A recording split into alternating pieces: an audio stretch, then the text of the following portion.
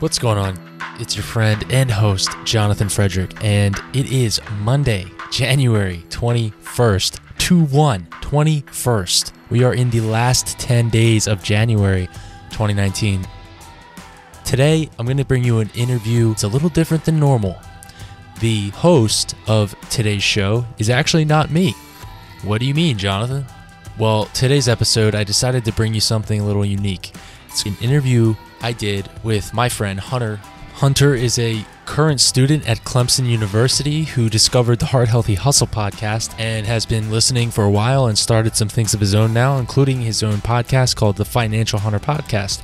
And I was honored to be invited to be one of his first guests on his show. That is this interview.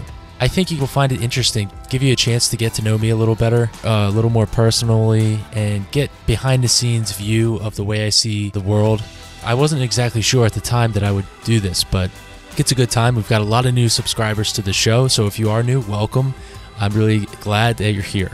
I appreciate you guys for listening. I thank you also for the positive feedback, the helpful feedback as well. It is you who makes up the show, so it means a lot. So I want to thank Hunter for this interview and keep doing some big things. Hunter, I know your future is very bright, my friend. So without further ado, we'll jump right into this interview. Oh, there will be more further ado. I wanted to tell you guys, I don't usually do this because I feel like I should just be better prepared, but tonight's one of those nights. It's 12:46 a.m. right now. I'm not bragging either, because if I had been better prepared in my planning of this week's episode, then this wouldn't have happened. However, it is happening, so I kind of want to just brag on myself a little bit before you hear an interview with me. I'm kidding, but I am about to finish this episode up, right? And then our internet has been out since Monday, and it's still out. I'm going to go over to the Starbucks or McDonald's for Wi-Fi and upload it. Now, it's really cold out right now. Like, it's getting so cold out tonight that it's the coldest night of this winter. And I just want you guys to know that as I sit there freezing in my car with hoping my laptop connects to fast enough Wi-Fi to upload it, it's funny. Now, again, I should have planned this week better. But here you go. Now, without further ado, all this is true, by the way. I'm not making this up. Enjoy the episode. Have a great Monday. On the podcast today, we have Jonathan Frederick. Jonathan's a super cool dude. He has a lot of entrepreneurial spirit. He's got a podcast and blog, Heart Healthy Hustle. We'll have that link down below in the show notes. We're super excited to have you on here, Jonathan. I know that I know a little bit about your story, but I'd love if you maybe go into kind of your background, where you got started with everything, and just kind of tell us a little bit of information about you. So, yeah, Hunter, I appreciate the kind introduction and for having me on your podcast. Give you guys a brief story. So, in 2015, I moved to the Research Triangle in North Carolina, and I moved here primarily for opportunity, for work. I was post-college, and it's a scary time. It's a unsure time. And to be honest, that never really stops. You kind of realize that life is more, you do find, step ups. You do find, oh, okay, I love this work I'm doing, but it is this journey. You have to be willing to accept that. It's not typically going to look like what you expected. I studied pre-physical therapy. I was taking pre-med classes. I was taking nursing classes. I was taking exercise science classes, and I still have a huge passion for fitness. I love health and wellness.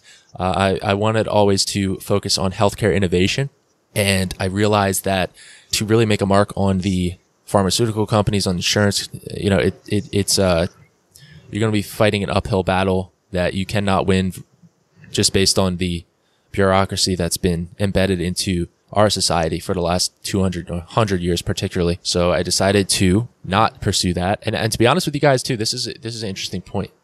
I did not have a high enough GPA after coming out of college to get into physical therapy school. It's a doctorate program. It's not as hard as getting into a med school, but it is difficult. Very hard to get in.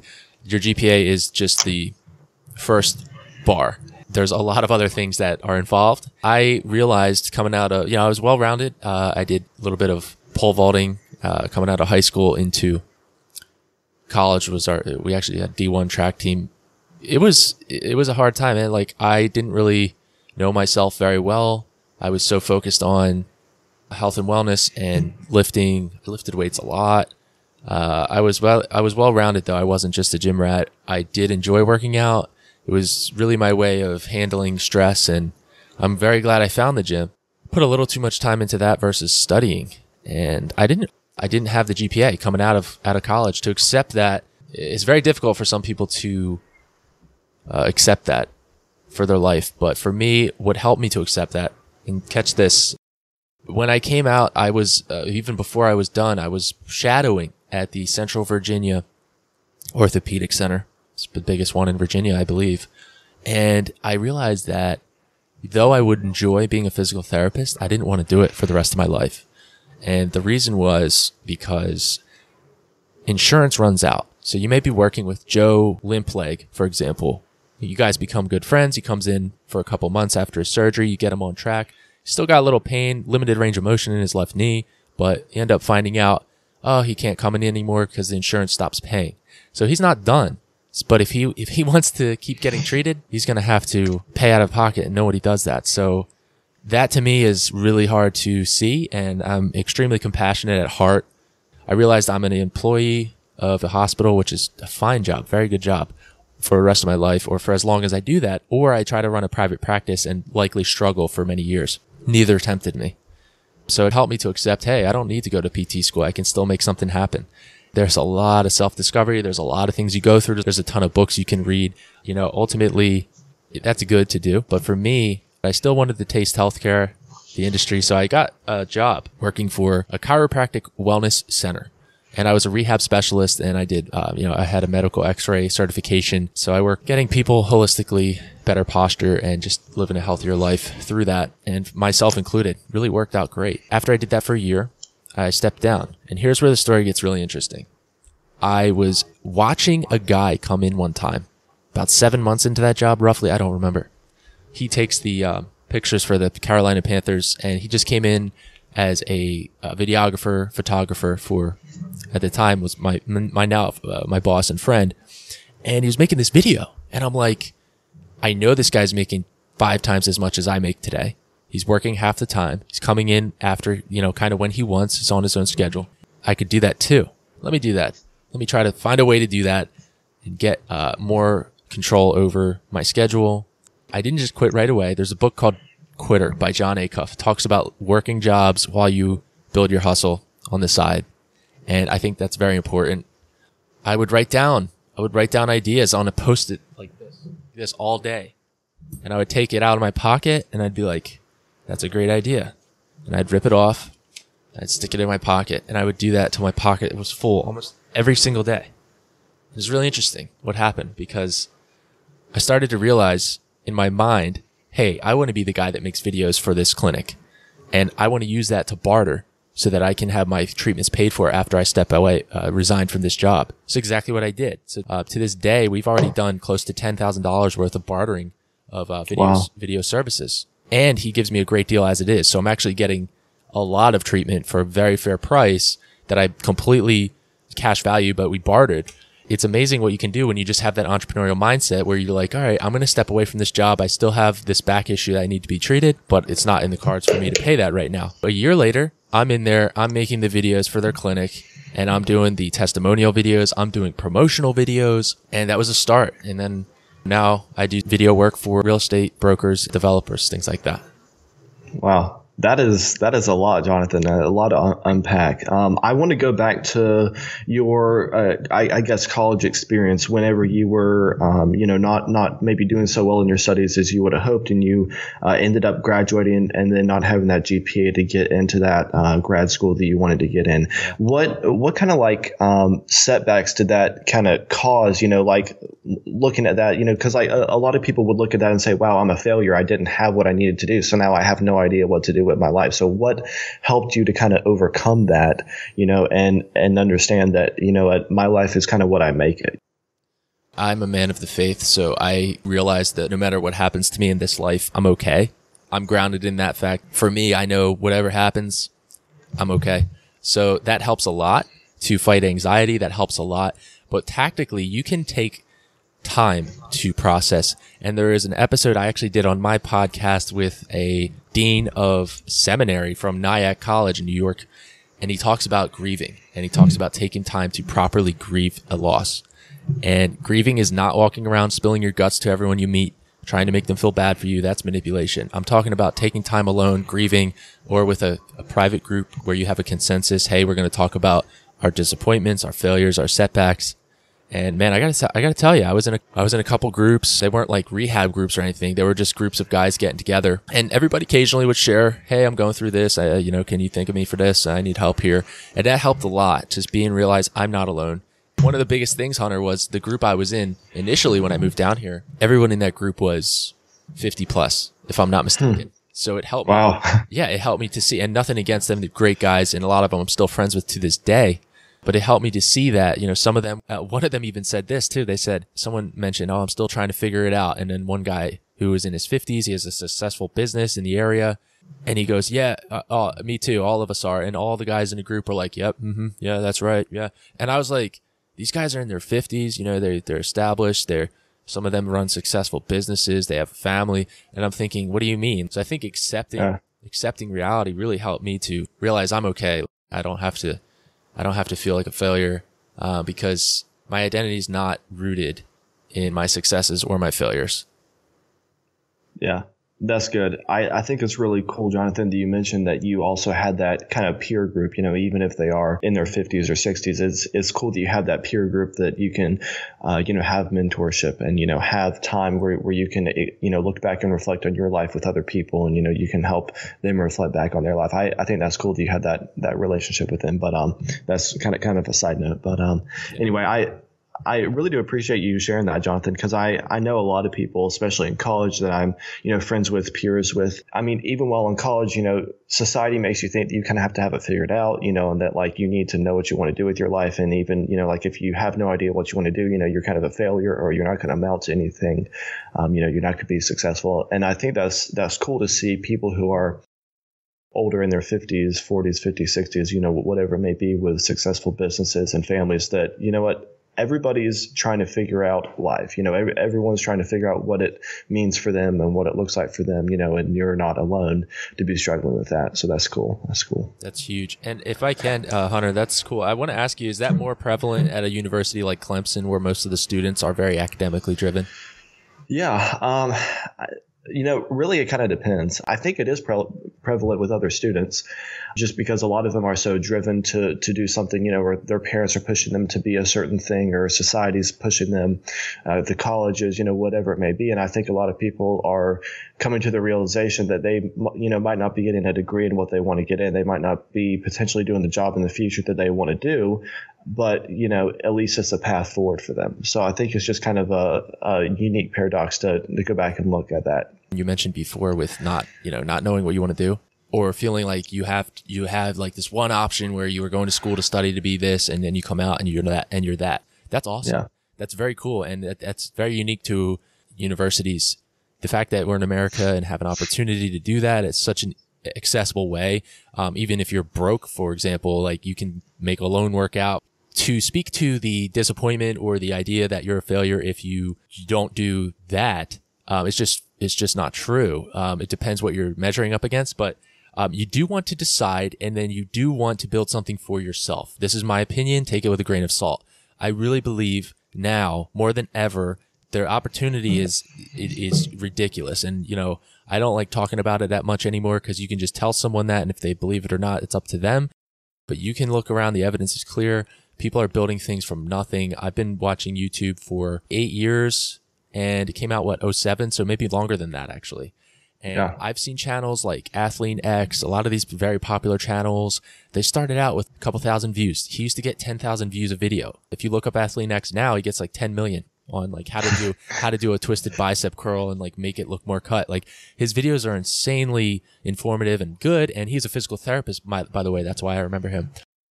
Here's what I would recommend for somebody in a position of maybe you did fine in school, you're just getting out of it, or maybe you're still kind of undecided. I think you said you're going to be a sophomore. Is that right? Yeah, that's correct. Cool. So you're going in, you just changed your major? Yep. Okay. So just changed, I guess the end of the semester. So about a couple of weeks ago. Right on. Yeah. I really respect that you made that decision this early on. A lot of people, so you're ahead of the curve already in the sense that, one, you're going to school, you're a really bright guy, and you just switched early. Most people wait Yeah. too long. They wait, and there's no such thing as too long, to be fair. But you know what I mean? People will wait till their third year and say, I'm like, you gotta be kidding me. Like, you can't, Yeah. you gotta have a goal. You gotta get it done. So the fact that you have the experience now and that don't really do so great. I don't like the computer science, that's awesome, man. Like, that's a huge win. It's not a failure. It's just how you look at it, but that's a win for you. The cool part here is this: build something for yourself, but don't be dumb about it. Don't get fancy and work a job. Get the job you went to school for. Work your butt off for years. I think this is important. I think Canvas strategy, touched on in one of Ryan Holiday's books. Canvas strategy, you getting hired by a company or what field you're in, for you, financial, real estate. So working at a real estate firm. Maybe one day you want to be a developer, a broker.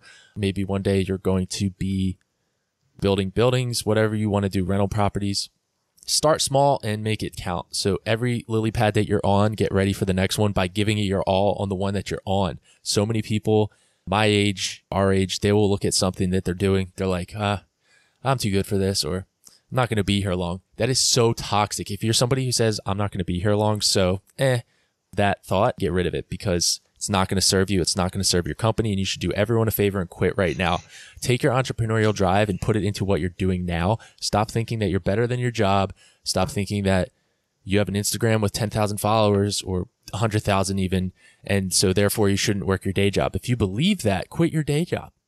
Yeah. Prove it. Put your money where your mouth is. Just quit and go all in. But if you have the entrepreneurial drive, I would definitely recommend working.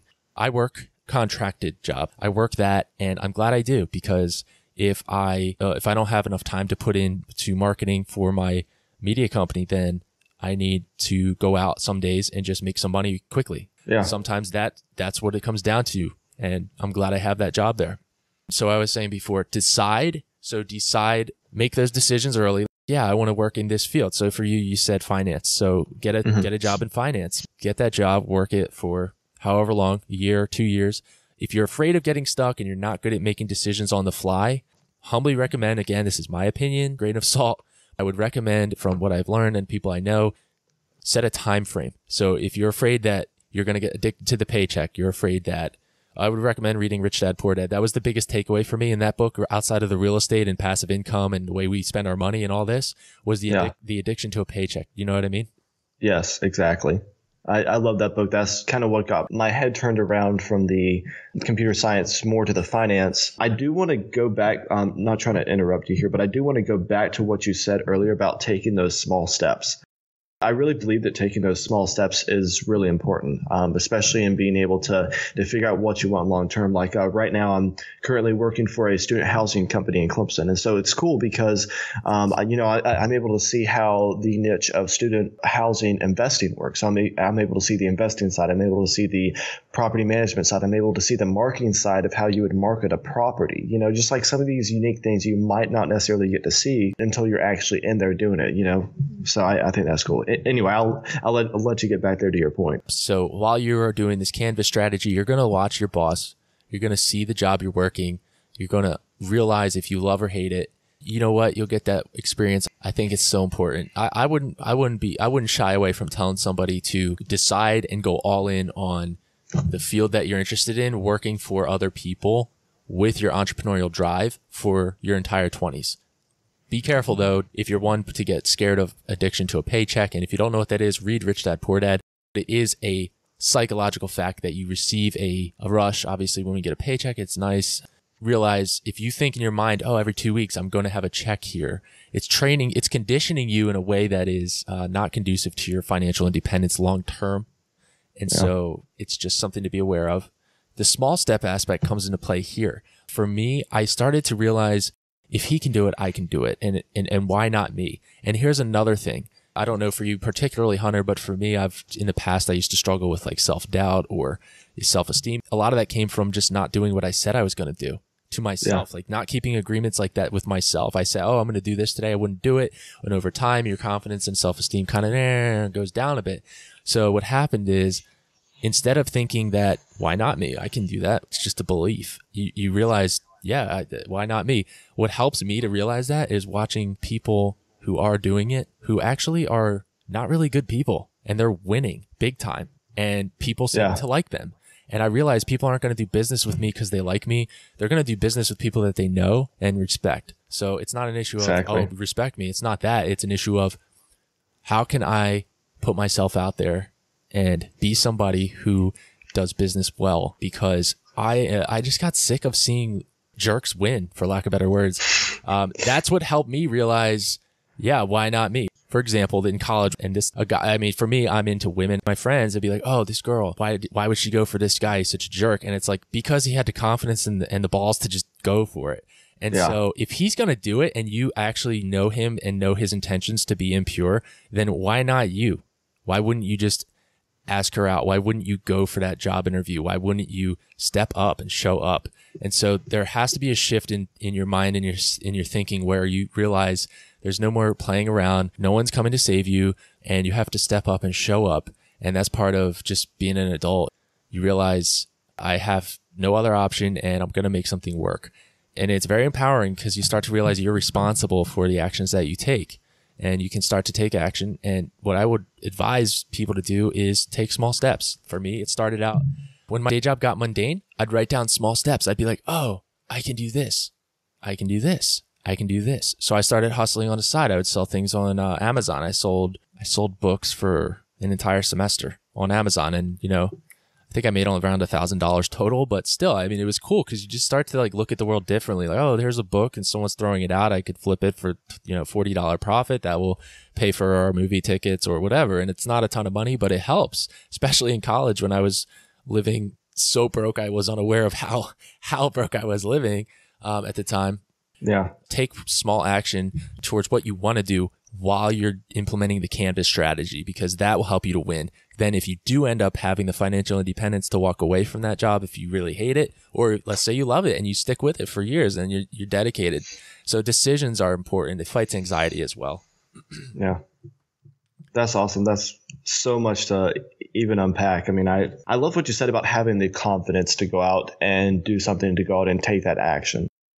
Transitioning between the summer and coming back to school in the fall, the one thing that I found that, is leading to these successful times of my life is the times when I have taken massive action. It's not just like me deciding in my head, oh yeah, I'll decide to go start a podcast today, or I'll decide to go start a blog, or, oh yeah, I'll, decide to go, ask that real estate investor out to, coffee or lunch or whatever. But it's just like, let me actually take the steps to do it, and let me actually build those relationships. Let me actually take action and do that. And then that'll kind of build and start that success rolling. You got to just do it. You got to just go do it. People are doing it. And if you're not, you're falling behind. And for me, I'm hyper competitive. So if I know that someone else my age is way ahead of me because they actually had the audacity to ask that guy to coffee for real estate investment help, whatever that is, I feel like I lose because I'm like, oh, okay, my complacency in that situation led me to be behind where I could be. And it's not to compare yourself to others, but sometimes if that's what it takes, holding your feet to the fire,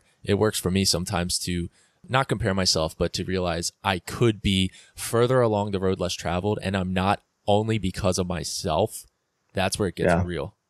Yeah, no, I mean, Jonathan, I'm the exact same way. Like me looking at some of my peers, or even somebody who, quite frankly, might even be 10 years older than me. And, he's already, retired through real estate. I'm like, why aren't I at that point, right now? I mean, even though I might be 10 years younger, it's like, why can't I have that right now? Why can't I take that action to make that a reality in my own life, So that's super cool. But well, I do want to touch on this because what you mentioned is a little scary to me. Is I see this as quite clear and not obvious, not insulting you, but I feel like it's not obvious to everyone. Patience, you've heard it before, but patience really means long term. Like, you are so young. I'm so young. I'm only 27. So I have, Lord willing, I have many years to go. Looking at it, you're hungry for today is awesome, but realize it's not about what you're going to do in the next couple months. It's about the long term, who you're becoming, who you're lifting up, what you're accomplishing long term, and who you're helping out. It's not going to be, this is what I like to ask people. Let's say you woke up tomorrow. Are you ready for that, Hunter? If you woke up tomorrow and you had the financial independence through the real estate. I mean, for me personally, I don't know if I don't know if you're ever ready, but would your character be in a place are your skills going to take you to a place your character can't keep you? And that's why I focus so much on developing character and not just preparing for, taking action towards those goals so that you're forging character as you go. But the patience is so important. Like I don't know. I just don't think that you should, necessarily want to be where someone is at, 10 years before them. That's awesome in terms of, yeah, you can do it 100% and you should push towards your goals, but don't ever let discouragement, doubt, or fear creep into that mindset because you're not there yet, because it does take time. A lot of guys who are ahead right now actually skipped college and dove into their craft, whether that be real estate, and they went for 7 years, and now you're talking to them and you're like, oh, how'd they get there? They're so far established and ahead. It's like, no, they're not. They just took the time. They had the head start. They didn't go to college. But isn't that funny, that conversation? But I look at that. I looked at my cousin, right? Love him to death. He skipped college. He was not a college school academic guy, but he is the single most resourceful person that I've ever met. He's younger than me. He just bought a huge Victorian house in my home state, and he is a champ. Like, he is so humble. He helps people out. He's got multiple trucks, super, super nice. He's getting married. Wow. And all this stuff. And I'm not saying his life's all together. I don't think he would say that, but he is doing things that everyone, when he skipped college, people are so quick to say, like, oh, that's not really, you know what? Some people are happier taking their own way. But anyway, I'm done. Yeah. Talking about it. Yeah. No, that's definitely a good point. I mean, patience is definitely a virtue. Wealth is long term. Even if we might necessarily be retired, we still might not be having the perfect life. And it's not about having the perfect life. It's about being happy doing what you're doing. It's about being happy with your character, being happy with the things you're learning, the people you're associating with, like you said earlier, the things you're lifting up, all these things that are playing into your happiness, what ultimately is going to bring you the most joy out of life. That being said, I'll show you a couple pictures here. These are my nieces. There's Joy and Claire right there. Can you see that? Oh, yeah. Yeah, that's cute. Yeah. And so, hold on, I'll show you Natalie too. There's 3. Here they are. Oh. Yeah. So I'm showing you these pictures because I don't have a family yet, but it's important to do stuff that fulfills you. If it's not supporting you financially, it's a loss, especially when you got 3 minions like this. I don't support them. My sister and brother, it's their family. But my point is, a great example to me is my brother-in-law supporting his family, and my sister also works really hard. It's important to do stuff that fulfills you, but here's why I say use the Canvas strategy, especially out the gate. Get rid of all debt, get yourself established, maybe get a couple investments going, like the old school die hard way, get yourself a Vanguard index fund, stuff like that. And on the side, be taking those small steps to stuff that fulfills you. Have a creative outlet. Get home, and if you need an hour or two to decompress, go to the gym, get that done in an hour, then come home. And especially when you're still single, if you're just in a relationship, you don't have kids, take that time to invest in those creative outlets, because you don't want to live with regret.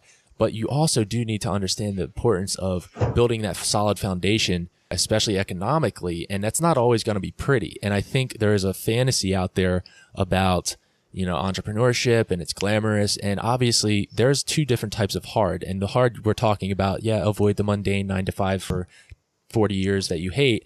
Of course, don't stay in something that's killing your soul.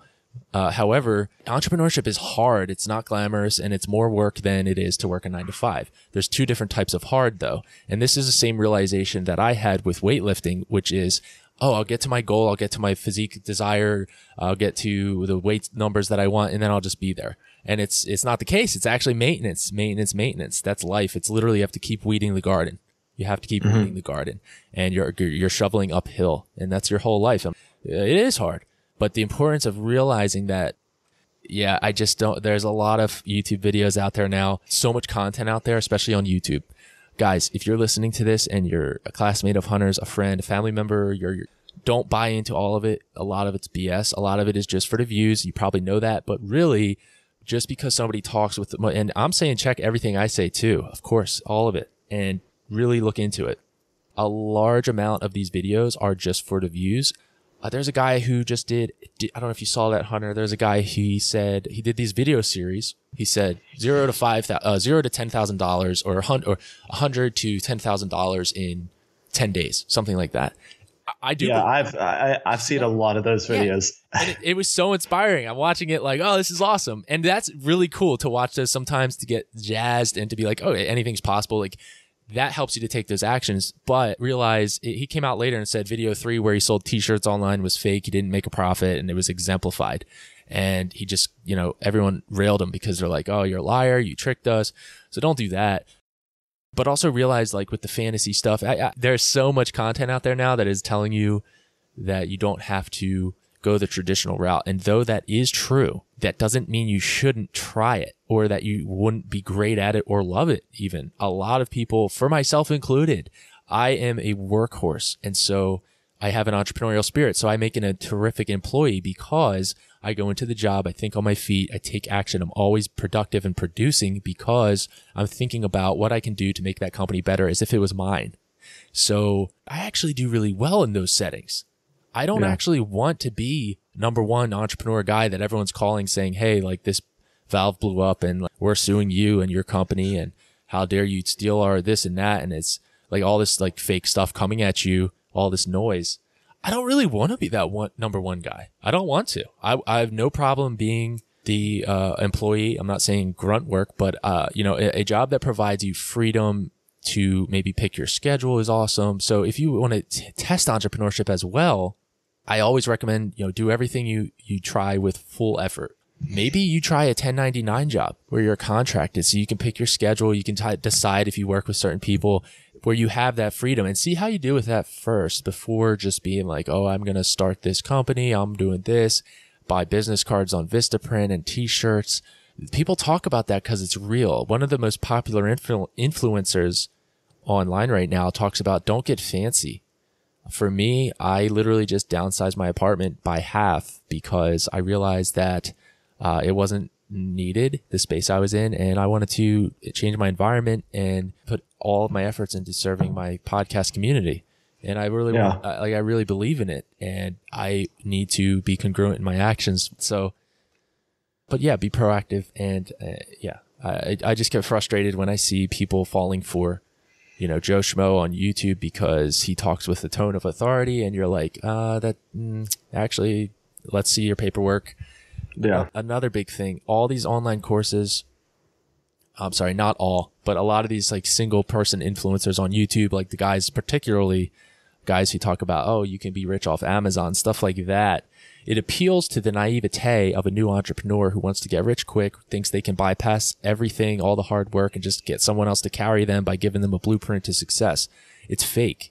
There are things that work. You can make a living on Amazon, but it's not as easy as they make it sound. They're getting those views. Those views lead them to affiliate sales, and that's how they got their Lamborghini. They didn't do it for Amazon FBA. So if you think that, you need to stop watching YouTube. Just saying. And you're a smart guy, you know that, Hunter, but a lot of people don't, and I have to realize that sometimes I need to speak up. That's something I wanted to add. Yeah, no, I really appreciate you adding that. That's something that I've noticed really recently. I don't even really, I guess, know how recently, but just there's all these different voices, and I like how you kind of phrased it earlier. It's a lot of noise. It's a lot of people saying, oh, you can become a millionaire by 25 if you take my $200 or $300 Amazon course or whatever, or not even that, but it's just like, if you watch my videos and you subscribe to my newsletters and you do all this stuff, then all of a sudden you'll magically be a millionaire by 25 because you'll know the secret sauce to my success. And, like you said, it's a lot of BS. 100%. Don't be fancy or romantic either with how you make money. A lot of us decide, oh, I love to write. It's my dream. It's my creative outlet. I love to draw. I love to edit videos. That's awesome. But being in business for yourself or making money, period, in a free economy, if you really believe in what you're doing and you really want to go for it, then go for it. You very well may succeed and do great in terms of, oh, I love this, I'm going to go in on this. But realize, if you're doing this to get financially independent, if you're doing, you go into business for yourself, even just part-time for fun or a creative outlet, or to get financially independent, if that's your number one goal, then you can't be romantic about what you're doing. Be careful of being romantic about that. If you're doing it as a creative outlet, be romantic, enjoy it, love the craft, like delve into drawing and writing and whatever your entrepreneur hustle is. But understand, if you're doing it to get financially independent, Stop being romantic. Find something that makes money and do it. My friend, I'm meeting with him for coffee on Wednesday to talk about finances because I want to get advice from him. He's very well off. He's in his 50s, I believe. He's making money. You want to know how he's making money? You won't believe this. He's a really cool guy. Man, and if he listens to this is no disrespect to him. It's actually like just utter admiration and respect for the hustle. Like, he made himself one of the top people who, I think it's for drug testing for like truck drivers, something like that. And he literally, as a company, like, I don't know if he collects the urine samples directly, but it's just like, it blew my mind when I first heard it, because I was wondering, what does he do? What does he do for money? How does he do this? What's his business? He's an entrepreneur. And that's what it was. A free enterprise system, by the way, to make money in a free enterprise system. Yeah. It blows my mind. Like, that's what he does. And it's a very professional business. It's not gross or anything, but just to put it crudely, he collects pee for a living. And that's not, I'm not disrespecting his hustle, and it's not exactly what he does, but essentially, that you could look at it like that. And so there's no romance in that, it's just not. And you know what? He likes what he does because he's financially independent. So if you find something where you're meeting a niche and government subsidies can come into play, where there's a consistent flow of cash, that's something you want to stick yourself through there and become the funnel where you can get a piece of the pie and not be concerned of like, oh, I can't find a client. That's not what you want. You want constant flow. You want constant committed influx of cash. Yeah. No, that's good. That's good. I'm glad you mentioned that. Honestly, that's a really unique business. I do kind of want to jump into super quick. What you do with the media marketing is you kind of transitioned out of or looking potentially to transition out of your day job over to the media marketing. Can you break down a little bit of like what you do from the tactical level in that, like how you got clients, what exactly you do with that? Super simple. Relationships. I really say that, and I'm glad you brought this up, Hunter, because going back to what you mentioned earlier, just going for it, just doing it, just asking people to coffee, you have to do that, especially today. If you're just like, I'll do it tomorrow, like, no, you can't do that. You have to be the one. You have to be the one to do the stuff that you're scared to do. And the more you do it, you're going to start to catch that wave. I look at it like pedaling a surfboard to catch a wave. If you've ever surfed or boogie boarded, bodyboard, you paddle to get up onto that wave that then pushes and propels you. And that is not to say your network will do that. I think it's important to have a powerful network that you serve. However, you have to be connecting with people constantly. You have to be serving, looking how you can add value. That's becoming a cliche thing to say now, but it's true. You have to be somebody who's available who desires to see others do well and make them look good.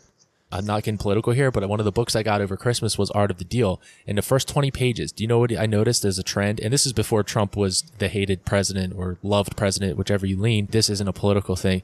In his book, he's a very savvy businessman. It's just a fact. One of the biggest things I noticed in the first 20 pages, he complimented three or four random in his book, different people that he was doing business with, or maybe he liked them. And he would say, a wonderful guy, he would say, a stand-up person, or he would say, lovely to do business with them. He would say something very complimentary of them, make them look very good using their full name in his book, maybe a couple sentences. Man, I realized that matters too. Like you really need to understand, because if you have pure intentions, you want to make people feel good anyway. This isn't about manipulating people. It's because maybe you don't realize, for me, this is it. I don't realize that maybe I'm not doing a great job of making people feel accepted, loved, and appreciated. And I need to do a better job of that. And in my heart, I feel that, but they don't know that because they can't read me. They don't know my thoughts. So I need to do a stand-up job of being like, hey, here's a thank you gift. I just want to say I really appreciate what you do. I acknowledge you for this. And those words matter so much to people. They usually aren't going to say, oh, thanks for telling me. Oh, it matters so much. Like no one almost ever is going to do that just because it's not normal, but it means a lot. Yeah. It does. Yeah. And you have to be the dude with hustle. You have to do the stuff that's scary, and you just have to keep pressing on. You'll get dejected. You'll have things you'll hit your head on. You'll have annoying conversations where you feel like this guy is a scammer. I don't want to do what he does. I thought he was someone else. And you got to just blast through all of that noise and keep pressing on. Do the stuff that makes you uncomfortable and get yourself out there. Opportunity can't knock if it doesn't know where you live. Yeah, that's huge. That's huge. I love what you say about just like trying to out hustle the next guy. I mean, like, even if you're just trying to out hustle yourself, just making sure that you're going the extra mile, you know. Right underneath my computer after every single interview. And this is something that I just picked up by watching other people I admired who I found to be successful. I would look at, wow, they actually do that? I have a box of thank you notes. I've sent these to, look how many are left. I've sent these to every single guest that I've interviewed, except for a couple who never gave me their address, or I forgot a couple. I mail them to the address that I know that they'll get it at. And you know what? They get it. And they see, wow, this kid was serious. And I really appreciate that he took the time to write an intentional note. And that's just one small thing. I know guys, Chris and Eric Martinez, a Dynamic Lifestyle podcast, who they give a gift to their guests before the interview starts. And you think, oh, really? Like, wow, like, oh, you actually do this? Like, yeah, people, you have to actually do that stuff. Like, you have to actually be the one who goes a step above the, a step ahead or a step above the rest to really just provide delight to your client, to whoever is doing business with you in any capacity. Yeah. Yeah, that's awesome. Thank you so much for sharing that, Jonathan. Yeah. I do want to, I guess, kind of start to close out the podcast just so it doesn't go too long. But what I know you obviously like to read. What are some good book recommendations you might have for either a self-development business, or just maybe one that you really enjoyed that you're reading through right now? There's quite a few books. Here's what I'll say: don't get into crazy new age, idealistic, utopian society types of self-awareness books. But I would recommend getting into some tactical self-awareness books. Brene Brown has some stuff about transparency, vulnerability. Do that for about a year. Read a lot of books. Audiobooks help me. Realize where you're weak. If you have a susceptibility to getting distracted while you read a hard book, get an audiobook and put it on. It helps you to get through it faster. That's how I learned faster. I went through like 30 books last year. I think self-awareness books, there's a lot. Brene Brown's got some great ones.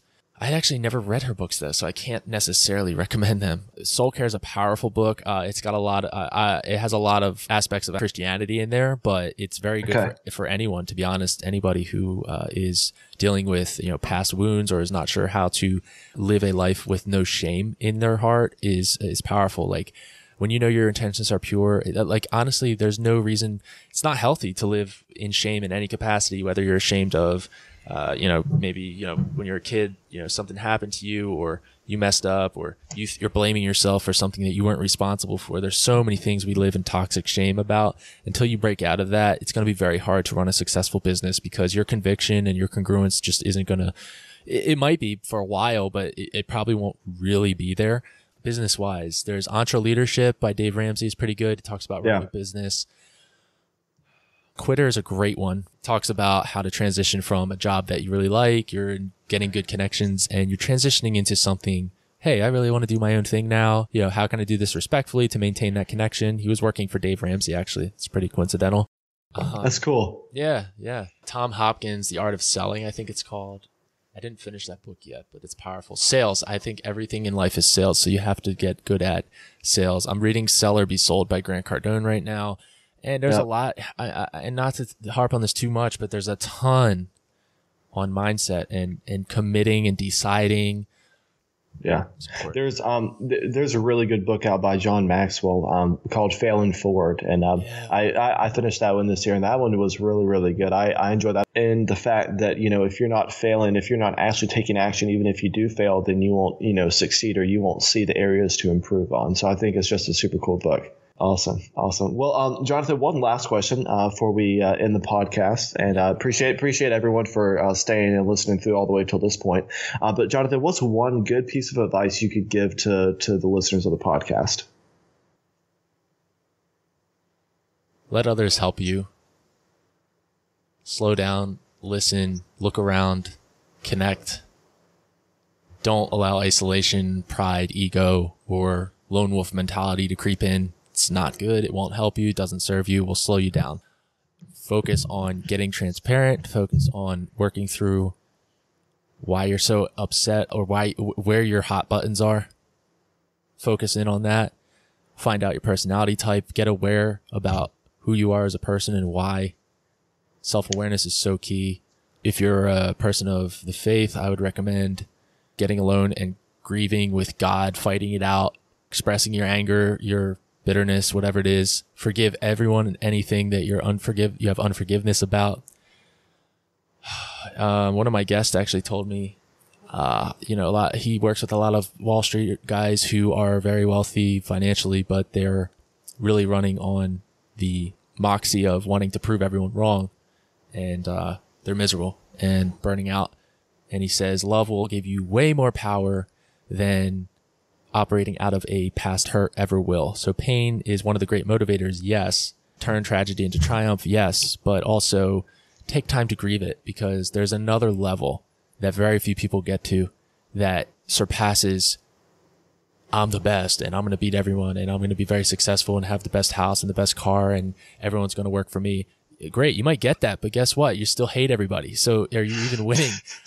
So many people operate from that. And I was falling into that trap of, being angry and proving people wrong. There's some of that can be used as fuel for now, but don't count on it, because there is a transcending level of love that if you operate out of love, it's more powerful than anything. And realize that people who are winning, people who you admire, they're winning because they're helping other people win, and they have no desire to see themselves win more than someone else. And they are being open about where they are weak, but careful, not telling everyone, here's where my business is messing, not that, but they're not afraid to be themselves, and they are bringing their full self to everything that they do. I guess I would say that, because I'm learning that there's the idea of wearing a mask because you think it protects you, or you think that it's going to serve you in business, and it might in certain circumstances. But my friend Dr. Zano talks about this on one of the interviews I did with him on my podcast. He says something to the effect of, bring your when he goes into the office, the clinic, he's not Dr. Zano. He's also a dad, a husband, a businessman, a weightlifter. Every aspect of his life he brings to what he's doing. So I think that's cool. You want to integrate those things in the sense of, I'm a real person, and that's how you're gonna win. It's those awkward connections at the grocery store where you're just feeling really good that day and you cheer up everyone that you come in contact with. It's those things that add up, and in my opinion, that's gonna make your life a lot more joyful. Yeah. No, that's really awesome, Jonathan. That was so many good pieces of advice. I really do appreciate you sharing that with everyone.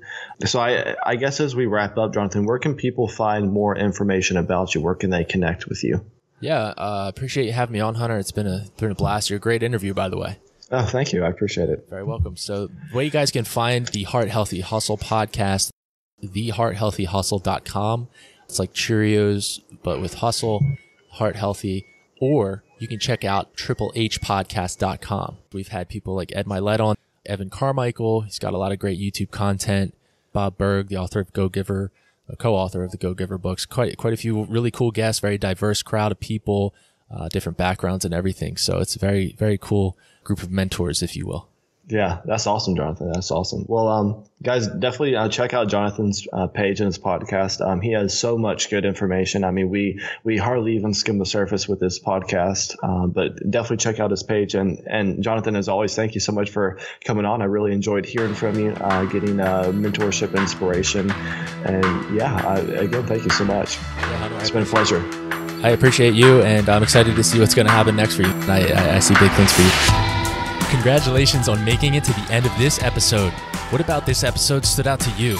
Next, I need your help sharing this show. I want this podcast to impact and reach 6,000 people per episode by August 31st, 2019. And I want us to reach 15,000 people per month by March 29th, 2020. Have you been enjoying multiple episodes of the Heart Healthy Hustle? I'm thrilled to share with you an exclusive invitation to join our new Facebook community. To get to know other Heart Healthy Hustlers, simply go to thehearthealthyhustle.com/Facebook, where you can expect to see different members of our community being featured weekly in Facebook Live calls. I appreciate all of your love and support, and I will see you in the next episode. As always, be generous on every occasion. There is a story for you, and live wide open.